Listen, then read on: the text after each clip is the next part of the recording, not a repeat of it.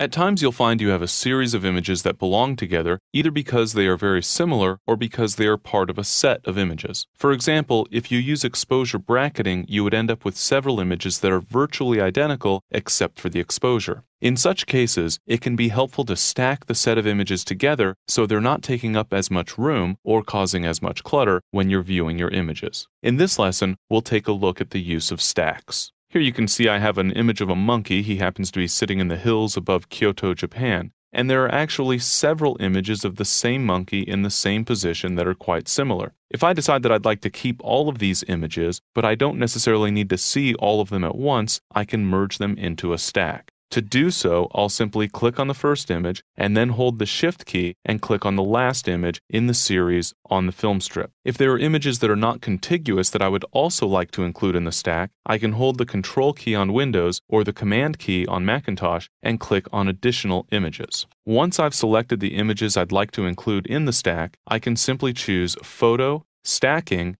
and then Group into Stack. I could also right-click on any of the selected images to choose the same option from a pop-up menu, or click Ctrl-G on Windows or Command-G on the Macintosh to accomplish the same thing. Regardless of how I issue this command, when I do so, the images that were selected will be grouped into a stack. That means they're all brought together and I only see one thumbnail. But there's an indicator on that thumbnail indicating that this image is part of a stack and showing me how many images are actually in that stack. I can click on this icon to expand the stack so that I can see all of the images contained within that stack. Notice that they're grouped together here. They're no longer separated by other images, but rather in sequence on the film strip. If I click the stack icon once again, the stack will be collapsed so that I only see one thumbnail.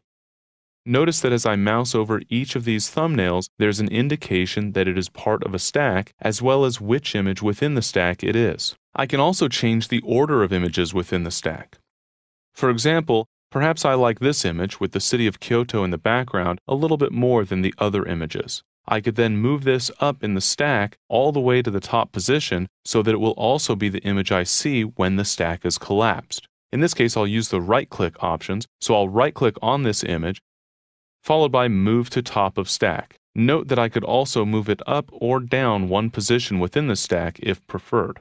In this case, I'll use the Top of Stack option to place this image at the top of the stack, thereby reordering the other images. And as I mentioned, when I collapse the stack, this image will now be the image that's shown as the image representing that stack. Naturally, besides using the stack icon to expand or contract the stack, I also have menu options available. I can choose these from the photo menu or by right-clicking on the image. In either case, I would then choose stacking and then unstack if I wanted to unstack all of the images. As you can see, the images get unstacked and only the image that was at the top of the stack is now selected. I'm going to undo that step so that I still have my stack in order to explore a couple of the additional options. I'll expand that stack and then I'll choose one of the images that's inside of the stack. If I decided that I no longer want this particular image to be included in the stack, I can simply right-click and choose Stacking and then Remove from Stack. The same option once again is available from the photo menu. Once I choose this option, as you can see, the selected image is now outside of the stack, so when I collapse the stack, the image I removed is no longer included. Another option is the ability to split a single stack into two stacks. In this case, I'll expand my stack to take a look at the images that are contained within that stack. You can see as I mouse over each of the images labeled with the number within the stack. In this case, I'll assume that I want to split this into two stacks, one containing the three images of the monkey on the hillside and another containing the three images that include the city in the background. First, I need to sort these images into an appropriate order. So I'll choose the first image and then right-click and choose Stacking, Move Down in Stack. In this case, I'll need to repeat that command a couple of times to get this image into the correct position. Once I've applied this command 3 times, the image will be in the correct position so that the hillside monkeys and the city in the background monkeys are separated into two logical groups. Now I can choose the image in the position where I want the split to occur. In other words, the images to the left will be one stack, and the images from this point to the right will become the second stack. I'll right-click on this image and choose Stacking, Split Stack. At this point, I now have two stacks. The stack over here on the right is the 3 images with the city in the background. I'll go ahead and collapse those. And the stack over here on the left contains the 3 images of the monkey on the hillside. I'll go ahead and collapse that stack as well.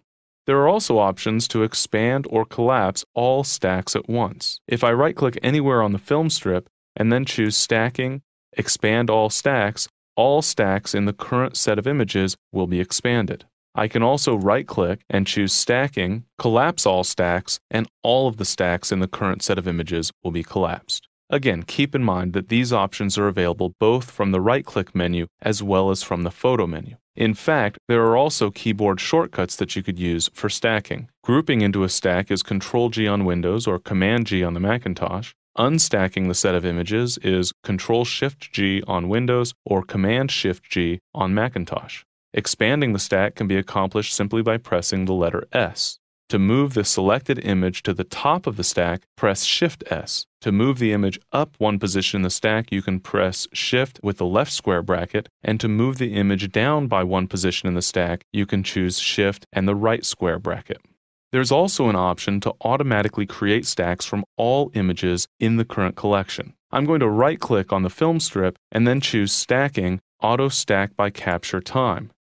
I can then specify how much time I want to occur between stacks. If I reduce the amount of time, in this case going down to just a few seconds, there will be more stacks because fewer images will be in each of those stacks. If I move to the right, I can create fewer stacks by expanding the amount of time in between the images that were captured. In other words, this will create groups of images based on when they were captured. Note, by the way, that depending on the setting you use for the time between stacks, some images might be unstacked because they simply don't fit into a duration with other images. Once you've determined the time between stacks you want to use, you can simply click the Stack button and all of the images will be stacked based on the settings you used. Those stacks are not collapsed by default, so you're still seeing all of the images. But notice as I mouse over the images, you can see an indication of which number each of those images is within the stack. If I right-click and then choose Stacking, Collapse All Stacks, then we'll be able to see all of the stacks collapsed into, in this case, only 11 individual stacks. And of course, you can see an indication on each of the images that represent a stack as to how many images are contained within that stack. As you can see, stacking photos can be very helpful in terms of tidying up the film strip or grid displays, enabling you to navigate among your images more quickly. In most cases, I use stacking to group together images that are very similar, but there are a wide variety of situations where you might want to put stacks to use in order to simplify the display of your images and remove some of the clutter they can otherwise create.